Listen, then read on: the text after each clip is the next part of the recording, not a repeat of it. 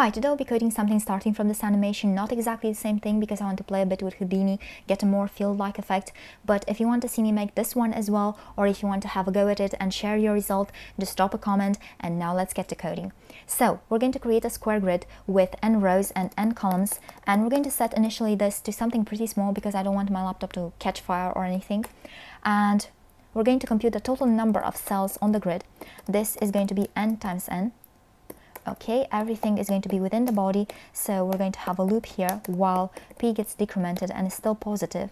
We're going to create our cell elements, and here on the body in a style attribute we'll be passing that n value to the CSS as a custom property.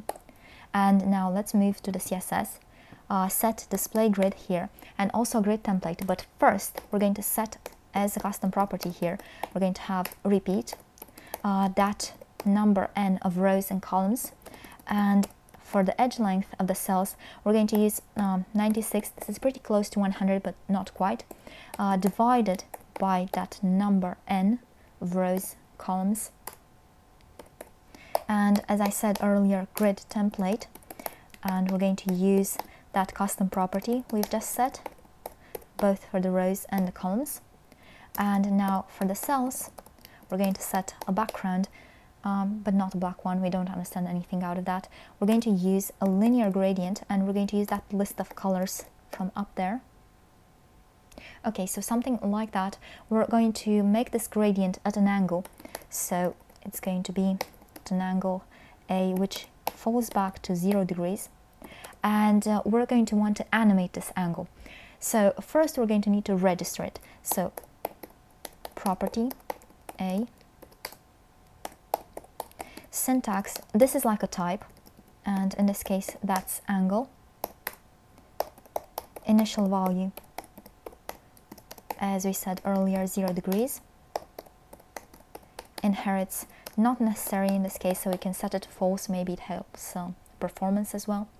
Okay, now we're going to set an animation duration, so something like 3 seconds, and we're going to create a set of keyframes. So we go to 1 turn here. Let's have our animation, the animation duration, linear, infinite. Let's see it. Okay, now let's make things a bit more interesting here and have a more clear separation in between the colors using the individual components of that color list. So we're going to have nth. This is going to be the first color, up to 33%, and we're going to take this and just copy paste it and then just modify stuff. So 67% here, this is going to be the third color. Here we're going to have 34 and up to 66%, and here we're going to have the second color, so it's going to look something like this. Okay, now we're going to want to have that delay, and in order to get that we're going to need to set some column and row indices. So let's get back here, and in a style element we're going to have a loop. So for let I going from 0 all the way up to n, increment this I, and here we're going to have cell nth of type. And we need nth of type, not nth child, because this style is a sibling of the cells and is before them, and it would mess up the nth child indices. Okay, so knowing this, we're going to have every n cells, there plus 1, and it's plus 1 because the nth child index, nth of type as well.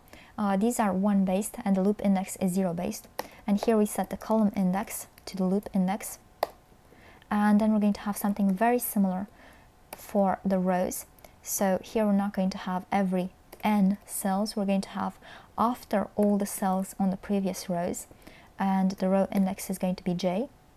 Now here we're going to compute a middle index, and we have just 1 because we have the same number of rows and columns. So this middle index is going to be the average between the first index, which is 0, and the last one, which is n minus 1, both for the rows and the columns. So this is going to be calc 0.5 times n minus 1.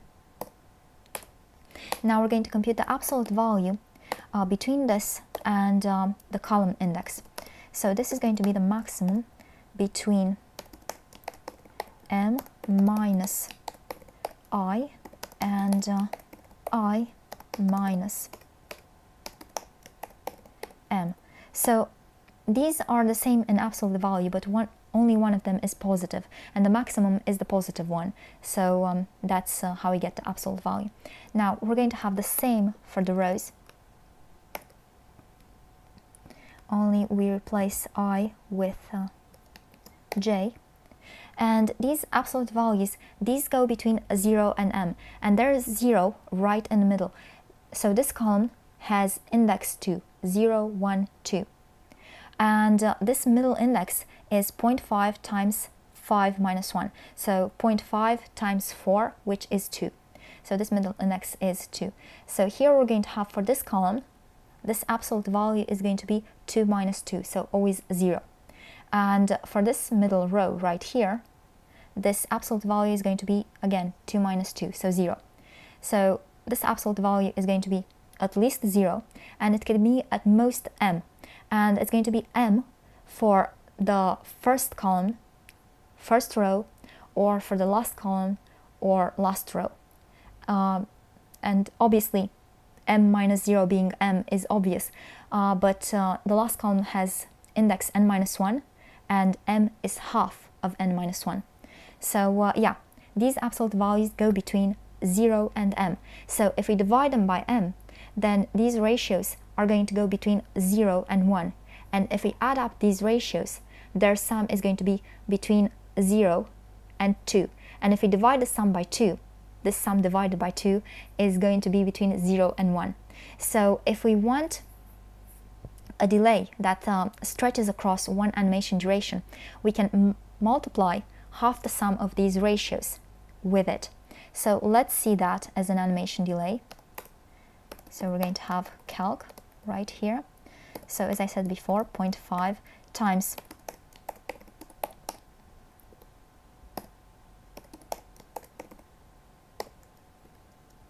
so this one, and once more here we're going to have I, here we're going to have j, right? And this is basically, it's common, so we can take it out of the parenthesis, take it out there, and as I said before, multiply with the animation duration. Let's see that. And you can see how they animate starting from the middle. Okay, but we want the animation for all to be started at the very beginning. So to do that, we're going to subtract an animation duration. And again, we can bring that in front. We can bring that out, so like that. And now we can increase this number to something like this, and it's going to look more interesting. Okay, let's decrease it for a little bit more, because there are a few tiny details. So first off, place content, center. So this only seems to work horizontally, but not vertically as well. And that's because at this point, the body takes the height of its content. So we need to explicitly set the height to a full viewport height. Now, having done this, you can see that ugly scroll bar, and that's because we have a margin on the body. So if we zero that margin, we're going to get rid of the scroll bar as well. Okay, now something else, you may be wondering, what's the deal with that color? Well, we can set something like a box shadow, 0 offsets, make it inset 0 offsets, and a blur, so something like that. Okay, and we can also have something like a filter, drop shadow, 0 offsets, a blur, and that same color. Actually, we can take this, right, and set it there, and we can use current color and here as well. So it's going to look like that. And now we can go back here and increase the number of cells. Please don't crash. Okay, and this is the result. So yeah, I'm not going to tweak it any further. I'm going to leave it at this. I hope you've enjoyed this video, and if you like the work that I'm putting out since early 2012 and you want me to be able to do more in the future, please consider supporting it. You can do so by being a cool cat and becoming a patron on Patreon. The link is going to be in the description, as well as the link to this demo and other resources that may be relevant. Or if monthly support is not your style, there's the option of a one-time donation. There's going to be a link for that in the description as well. Or you can make me happy with a gift. There are going to be links from my Amazon wishlist as well.